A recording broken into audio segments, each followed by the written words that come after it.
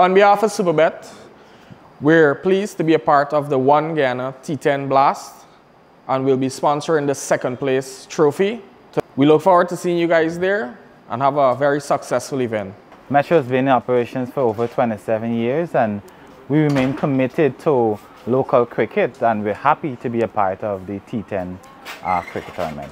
It's part of our corporate social responsibility in supporting communities, and we found that your T10 tournament has had positive impact on communities across Guyana, and we want to support it so that this event will be much larger than it was previously. It gives our young people an opportunity to showcase their talent so we can get the next Shivnarang Chanjapal or the next Ramnara Sarwan coming out from this tournament. The stakes are higher than ever this year with a larger prize pool. The winning team will take home a whopping $1.5 million Guyana dollars, with $500,000 and $250,000 going towards the runners-up and the losing semi-finalists, respectively. The tournament opens on August 3rd with matches at the Police Sports Club, the Queen's College Ground, and the Georgetown Sports Club.